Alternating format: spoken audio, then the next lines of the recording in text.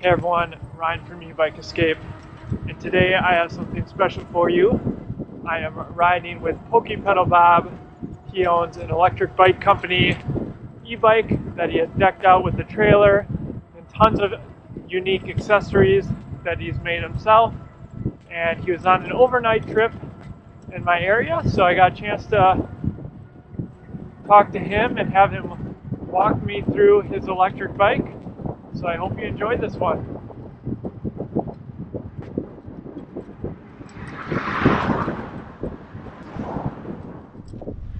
All right, so welcome Pokey Pedal Bob. Maybe before we get into the bike, maybe you can explain how you earned that moniker, and then we'll talk about your excellent looking electric bike here.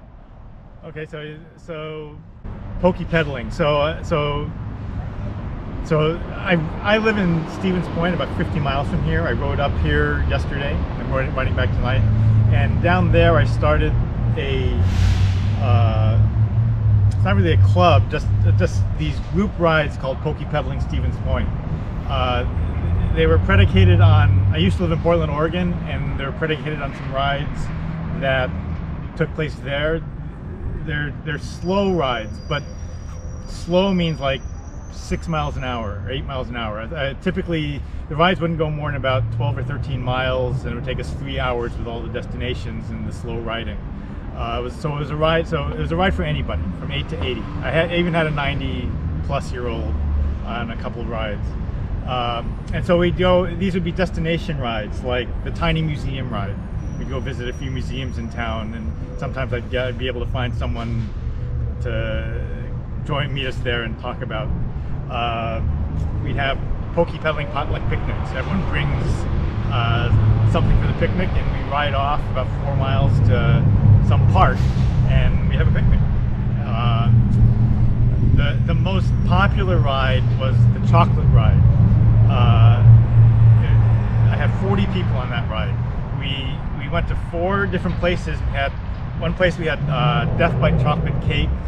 One place we had chocolate cheese.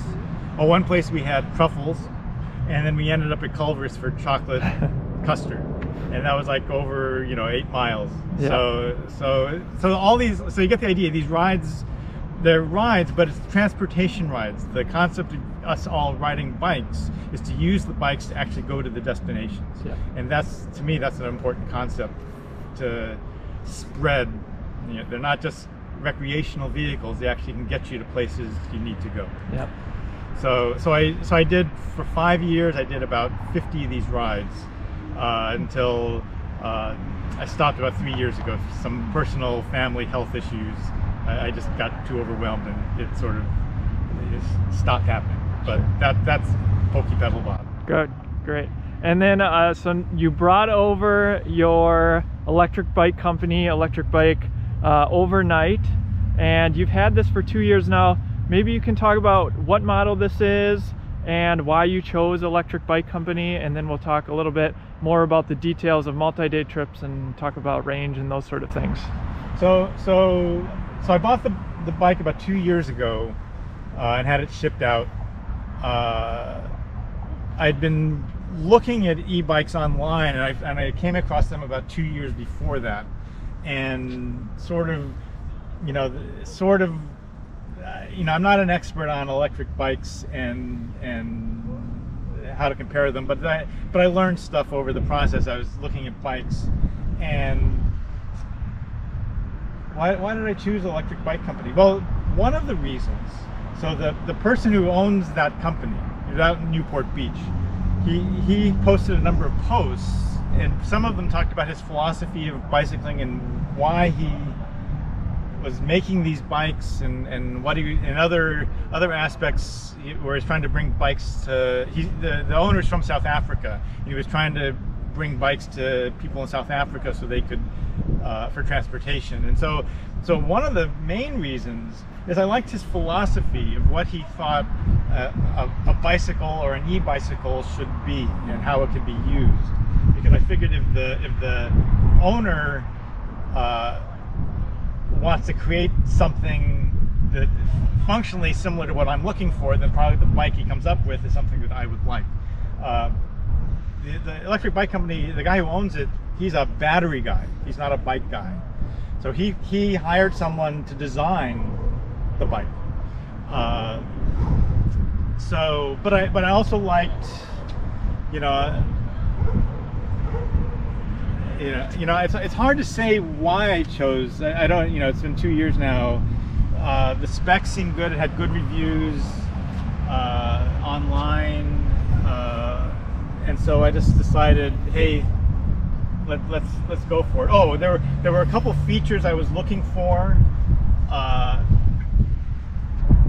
like for example, like disc brakes were a must because I knew I'd be towing a lot of weight, and so that ruled out like the Copenhagen wheel, because I assume it's still the same way, but the Copenhagen wheel requires rim brakes, so that was an option. There were a lot of companies that that somehow ruled out. I didn't want a derailleur. I just wanted a 1-speed. Now, of course, any bike you can make a 1-speed, but 2 years ago when he was selling this bike, derailleurs weren't even an option. Now I understand you can get or maybe they were an option, but you had to special order it or something. Sure. But now it's just a standard feature because people want them. But I didn't really want a derailleur. My regular bicycle ride that I take when I'm not e-biking is an internal hub. All my so actually I have 2 bikes with internal hubs. So it's just a philosophy. I just don't want to bother with it. Oh, another feature that I liked about the bike is it's rust-proof. That's important in a beach town, Newport Beach, where the salt air from the ocean. But I still thought it was a good design. So all the hardware is stainless steel, the spokes, all the nuts, all of it's an aluminum frame. The brakes are hydraulic, so there's no wire cable. So it was just a design feature that I just liked, that he was building a bike to go after, to make it low maintenance in that fashion. So. And what model was this called when you bought it? It is the Model S. It's still the Model S. Okay. Back 2 years ago, there was the Model S, the step through, and the Model C, which has a top bar. I do step throughs because because I can't kick my feet over this. Right? All bikes that are just for poking around town, step throughs are way more convenient. But everyone gets what they want. So there are no boys and girls bikes. My biking background, I sort of like sort of a European mindset where step throughs are most bikes are that way. So it's the Model S. Now there's a number of other models. There's like 5 or 6 different models that they sell of different geometries, setups. And I'm not really that familiar with those, but I'm happy with the Model S. And some of the other things, at least from my perspective, that make Electric Bike Company unique is they're all assembled in the US, and they also allow you to customize pretty much any paint color. I'm not sure if they allowed that 2 years ago. No, there were just 3 colors there, but red was really cool. Yeah, I mean, this looks excellent. And then the other thing that I think is a little bit more recent is the dual batteries. And I know you have a swappable battery for the rear, but I know they have a front basket battery as well. So just some things that I've noted as I've been looking into the company. Maybe we can talk a little bit about the battery capacity. Maybe we can talk about how the battery capacity is holding up after 2 years. And then maybe on some commentary about range, and then we can get into some of the multi-day trips, camping, etc. that you're getting into. So the battery. So this is a 17 amp hour battery, and I have in one of the bins I have a spare 17 amp hour battery. So after 2 years, when I first got each battery, I did some benchmarking. I went to a relatively flat 10-mile loop and just did loops, and each loop I just recorded remaining voltage level. And so I've only done that twice. When I did that when I first got the original battery, and then I did it again at the start of this year, and I didn't detect any decline after 1 year. So I'm guessing like most these lithium ions, I don't know how long, 5, 8 years, I don't know, before maybe they're not so convenient to use. So from a range perspective, unloaded, I can get about, the original battery I could get over 60 miles, going at about, on flat road, going about 14, 15 miles an hour.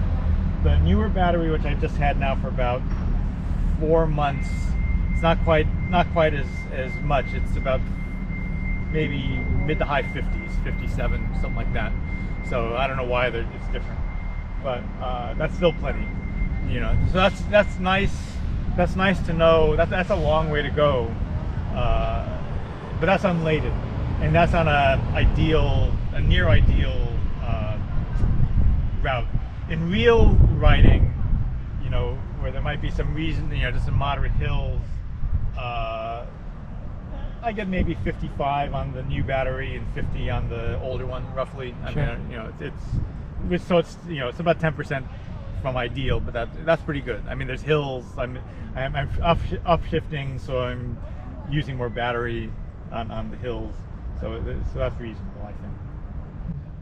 And how many miles total? Do you know how many miles you put on the bike so far? I think I just turned 2,000 on okay, this trip. Nice. There you go. It's 2002. Oh no, 2005. I had to ride you. Okay. All right. So now let's talk about some of the camping setup. I know what's maybe first apparent is the stabilization you have down here, which is really unique, so the bike doesn't tip over. And then of course you have this custom attached trailer that we were just talking about. So maybe you can talk about some of the weight distribution. I know the battery's kind of up high, so you kind of have this extra stand here, which is my understanding is a motorcycle stand. So maybe you can talk about some of the things that you've done to prepare yourself for camping. So so maybe from the stabilization stand. So for various reasons with the geometry, I had to build a little. This isn't the stock kickstand that came with the bike. I had to shorten this distance. I had to get a shorter kickstand, so I built a little block set to sort of make it so that the bike it leans but not too far. With the battery up here, it can get a little top heavy, and if I put appreciable weight up here, which I've tried, it's really top heavy. And so keeping it near upright with a little lean is helpful. But then of course, as you're near upright, a bump or wind can more likely blow it over. Right. And so I got this set up. I found it on a motorcycle site, some kind of jack. I forget what it's called exactly, but it's some kind of jack. And so it just creates a counter force, right? This is adjustable, so I can sort of just create tension so that it creates some reasonable stability. Sure. But it's not rock solid, but there's some reasonable stability. And another feature of the jack is that doing multi-day trips, you might get a flat. Mm-hmm. These standard on EBC bikes is that they put what they call slime in the tires, and the tires themselves have some kind of thicker puncture resistant, it's like a Schwalbe sort, Schwalbe marathon sort. So it's unlikely to get a flat, but if it does get a flat, it's filled with slime, so presumably the slime will fill the hole and you'll be able to just ride on, or just fill it back up and ride on. But if you have to change a tire, I can crank up that jack to raise the tire up 3-4 inches, so I can remove a wheel, and then I can I have some hope of dealing with a flat out on the road in the middle of nowhere, because we're a rural state. Right?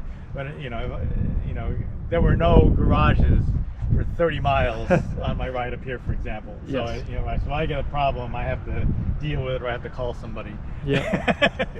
so that's sort of the trailer.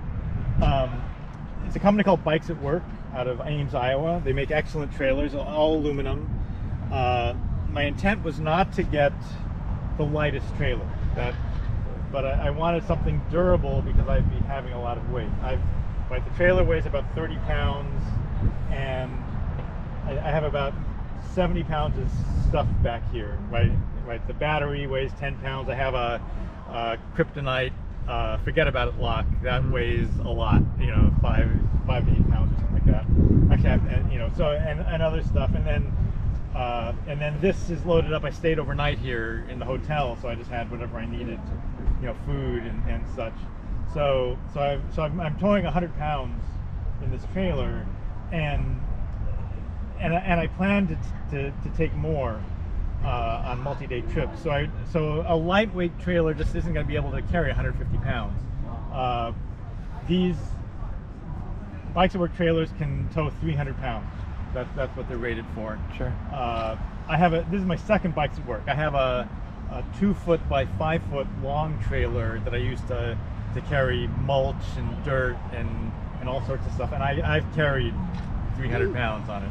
So and I should mention, I've used this bike to haul the 300-pound trailer going up reasonably steep hills, and in its top gear I can go 15 miles an hour up overpasses and towing 300 pounds. So it's pretty cool. So that's the trailer, and that's kind of why I chose.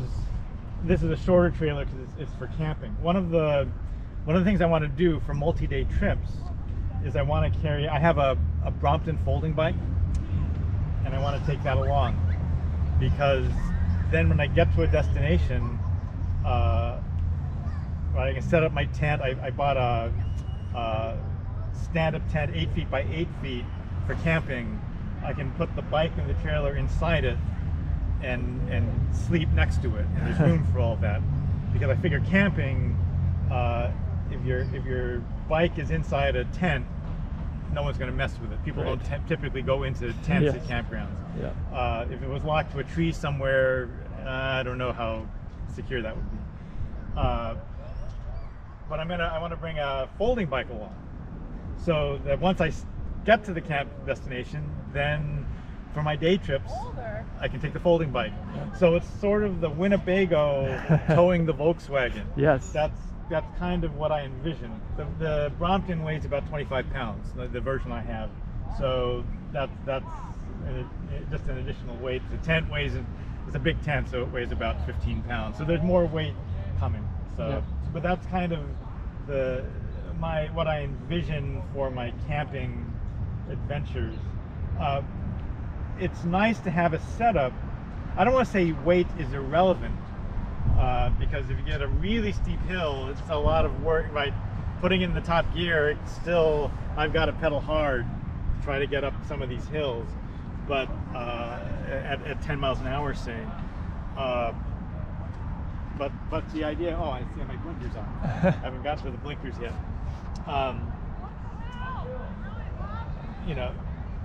But I like the concept. So for people who do overnight trips, there's the ultralight group, where you got a really fast bike that's really light, and you take minimal stuff, and then you can go camping, and that's really cool. But those people are usually really awesome, super athletic sorts. I'm above average athletically, but I'm not like that. I want all my comforts, and I'd rather take them even though they weigh stuff. Yeah. Right. And my philosophy is instead to just sort of get a rig that is able to haul weight, and I just don't care if it goes so fast. Right. And so that's kind of, I kind of think of it like quiet water canoeing, like canoeing up in the Boundary Waters, multi-day trips. Sort of the same thing. You can take a lot of stuff if the craft you have is just able to carry it all. Yeah. So cool. All right, so now let's talk about accessories. I see some purchased accessories, but really not many. I see your SR Suntour NCX suspension seat posts. I have one as well. Those are fantastic for comfort. But maybe let's just start at the front, and you can talk about what's stock, what's not, and we'll go from there. Okay, so so there's the bike, the big red bike. Yeah, very red. and it came with this mesh basket that's behind this PVC, and this rack is built into the frame where the battery is, and that's the standard bike. The things around it I've customized. So so the PVC, let's start with that. This is furniture grade PVC. It's a company called FormuFit online that I found this. They made it, there's no markings. It comes in 8 different colors. They're red. I was just astonished. Their red matches the red of the bike. Like, okay, it's meant to be. So, and the nice thing about PVC, but it's easy to work with. I am not a skilled, metal or woodworker or anything like that. So PVC is easy to work with. I just sawed it all by hand. One of the nice things with the fittings is that your right angles are right angles. You don't have to, unlike with wood, you have to make sure that happens. So getting things to fit. So I had to design it, right? It sits on the edges of the stock basket, so it's supported, down. I have some hose clamps to keep it on. There's electronics, obviously. The wiring runs through the PVC. So that was one of the nice things about the PVC is I could run the wiring through it, and so it could have a very slick look. I don't have wires that's, zip tied all over the bike. Right. So, so maybe we'll just sort of go to things. So in this compartment, so there's this little compartment in here. Well, there's just stuff for my trip, but at the bottom of this is the electronics that governs the lights I added on. I don't tap into the battery for the extra electronics. Right. Part of that is that there's a 5 volt off the meter gizmo for like charging your phone, but I didn't want to use that. Right. And it didn't seem a good trade-off. Battery is range, and it didn't seem a good trade-off to give up range to power lights. Yep. So I just got some 5 volt batteries.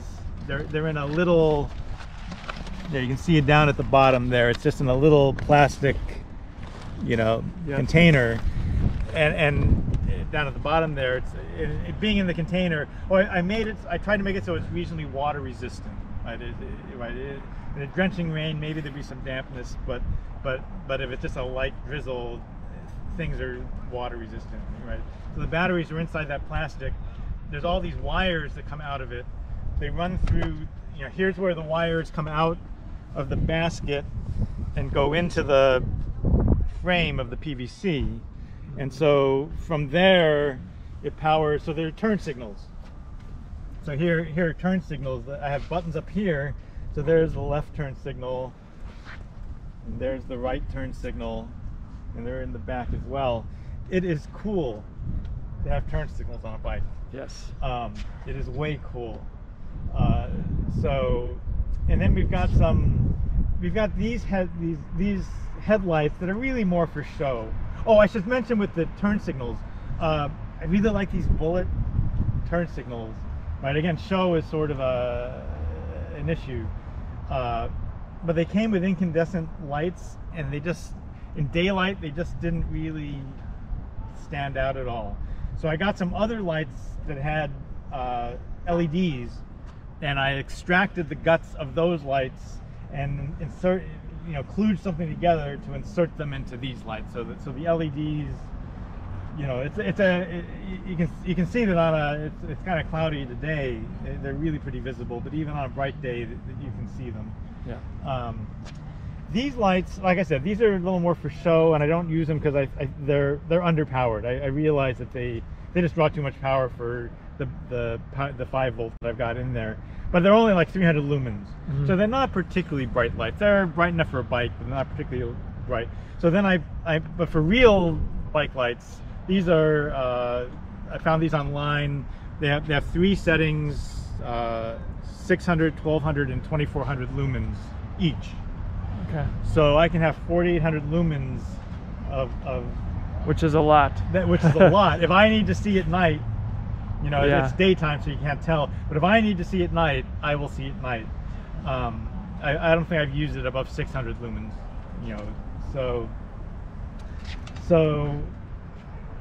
And they're screwed in, but these are mounted typically they're screwed into some mounting plate, and so they're screwed into the PVC. So someone can't just pull it off or flick a switch to take it off. I mean, it's PVC. If someone really wants to get into the bike, they can just saw it off and take everything. So none of this is theft resistant, but everything is or theft proof. But everything is kind of theft resistant. So there's an opportunity. Oh, one other thing I wanted to mention about this. So I mentioned the basket. Oh, I forgot to mention in here. There's a horn. Unfortunately, so this is it's called Loud Bicycle. I found it online. It's a car horn. It's 120 decibels. It sounds really loud. I'm having some battery issue with it, so it doesn't work now. I would be tooting it. You know, this little button. I've used it. It's useful for scaring deer away out on a rural road. But I had to use it big time when someone on a neighborhood street did some really jerk passing maneuver, and with a car coming about 50 feet away. And it is empowering. So normally on your bike and someone does something, some driver does something like that rude, and you just sort of feel like a victim and helpless. You just when you've got a horn, the tables are turned. I can just beat at that driver, and they can beat back. But I'm all of a sudden I can be sort of aggressive in sort of conflictive road situations, which it's not desirable. But I think you're safer when you all of a sudden you are not just a helpless victim, and someone might decide to just leave you alone. So that's the horn. One other thing about this. It locks. It's handy. I found this online. It's just some hardware thing. They're not cheap, but it's nice to be able to again, it's to prevent casual theft. Someone going in, they want to take stuff or mess with the battery or something. So you know, and this is acrylic. I just saw it off. Oh, and all these bolts and screws. Right, it's stable. PVC needs to be stabilized. I didn't want to glue it all. Especially since I may need to take it off. I mean, part of putting all the wires together is if something goes wrong and I have to fix some of the wiring. I have to take it apart. Well, I can just unbolt these and take keep things apart. And so I have connectors in various places. Like there's connectors here, and there's connectors here. But so I can just take off one thing and take the wire apart and do some battery testing. So that's part of the design. So the wires.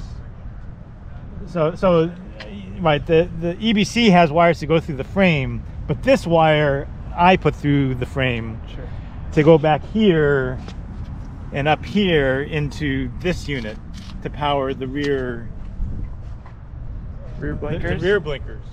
So it was actually surprising, but for left and right blinkers, front, back, with switches on your handlebars is actually a fairly complicated circuit. It took a lot of work to figure that out. Slow vehicle. I want, when cars are behind me, I don't care if they know what I am. I just want them to decide they need to avoid it. And so to have a big slow vehicle sign, tells a message. These are 2 columns of taillights. The little hole drilled in it, that's where the on button is. I just push that and I have taillights, and these particular taillights, they're only about 1 inch long, but they have accelerometers inside, so as you slow they brighten. So I have brake lights, and I had 2 columns of 3. It resembles what a car might look like, right? 2 columns of brake lights with a tail light and a turn signal underneath. And so that was the part of the design on the bike was I want to speak the language of car.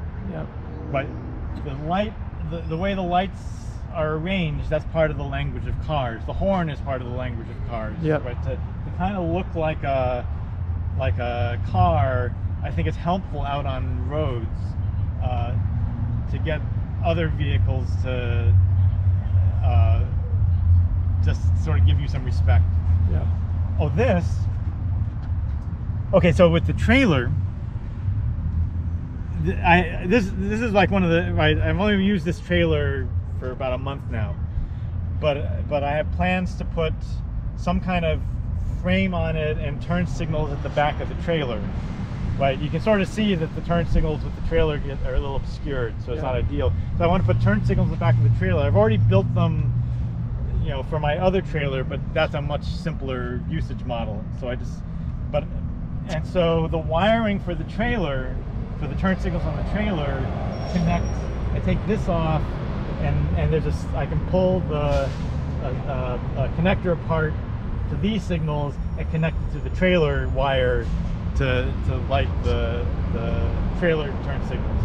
So it's just like a truck would do. Yeah. The truck's got a similar device for connecting to electronics of the trailer. Right now. So so that's what that is. I don't know.